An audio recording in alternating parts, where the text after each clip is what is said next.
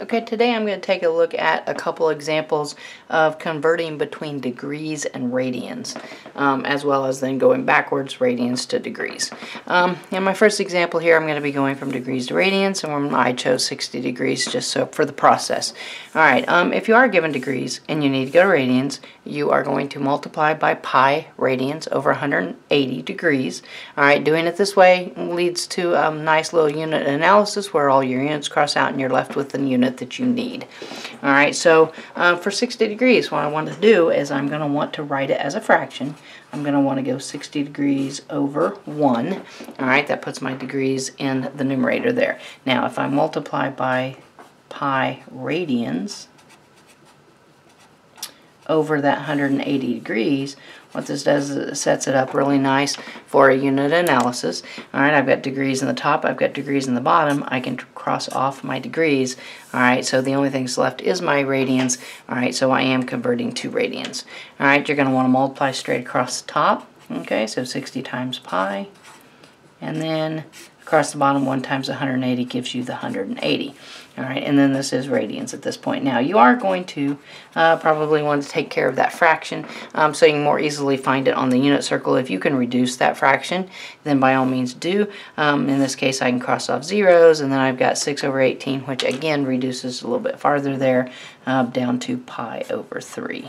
So 60 degrees is pi over 3 radians. Alright, and that one's on the unit circle. It's an easy one to convert, but I just wanted to show you the unit analysis with the conversion factor there. Alright, now if I also wanted to go the other way around, if I had a radian measure and I wanted to convert it to degrees, alright, I'm going to multiply by 180 degrees over pi radians. Alright, so this one I chose a negative radian, which doesn't make any difference there. Just to show you that it doesn't make any difference, positive, negative, whether we're going clockwise or counterclockwise around the circle. Alright, I already have a fraction here. The only thing I am going to do when I write this, I am going to put my radians in the numerator when I go to do that unit analysis. So I'm going to do a negative 5 pi radians over 3. Alright, this way when I multiply then by the 180 degrees over pi radians, alright, I can clearly see that I've got radians in the top and radians in the bottom. Okay, which now I can cross off labels. Alright, which is going to leave me, the only label left there is going to be degrees, so I am definitely converting to degrees. I can also cross off the pi's. So pi and pi crosses off, might as well go ahead and do that.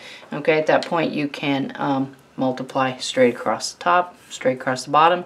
Alright, that's going to give me a negative 900, and it is degrees over 3. Go ahead and divide that all the way out. I get a negative 300 degrees.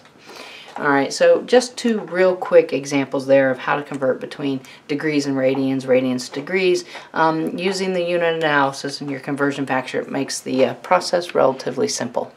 Thanks for watching.